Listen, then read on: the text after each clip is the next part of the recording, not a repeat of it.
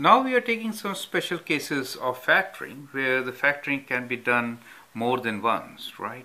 Now here we see that the degree is also not just 2 but 4. So let's look into the expression. It is x to the power of 4 minus x plus 1 whole square. Now this could be treated as a difference of square. I'll rewrite x to the power of 4 as x square whole square minus x plus 1 whole square. Now see, this is difference of squares and we can apply a square minus b square technique, right? A square minus b square, which is difference of squares, can be factored as a plus b times a minus b, right?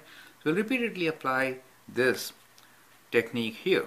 So here a is x square and b is x plus 1. Do you see that?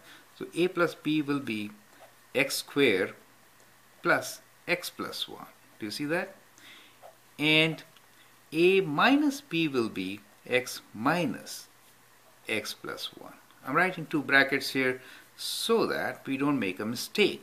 So now let's open these brackets and simplify. So we get x squared plus x plus 1 times x, this is x squared because a is x squared minus x minus 1, correct?